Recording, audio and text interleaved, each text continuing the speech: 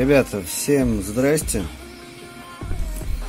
Прошил экран, прошил плату, установил был тач, все прекрасно работает, очень калибруется, очень получается хороший первый слой. Сейчас покажу чуть-чуть вам калибровку, как она происходит, потому что она все-таки как бы долго калибруется. Берет пробу с центра стола. По датчику у меня вышло, что на 1,2 миллиметра он стоит выше, и поэтому в Z-offset у меня стоит минус 1,2.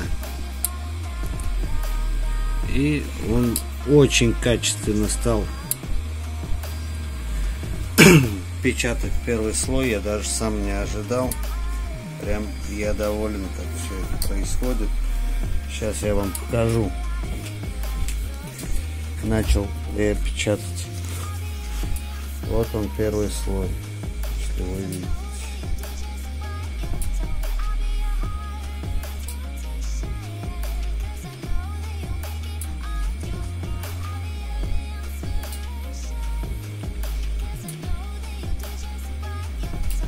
Я очень доволен. Теперь что касаемо прошивки. Случился у меня небольшой казус по моей криворукости, случившийся. Нечаянно я что-то нахимичил в компьютере, и уже готовую прошивку и все, что было на компьютере, у меня удалилось. Пришлось переустанавливать систему.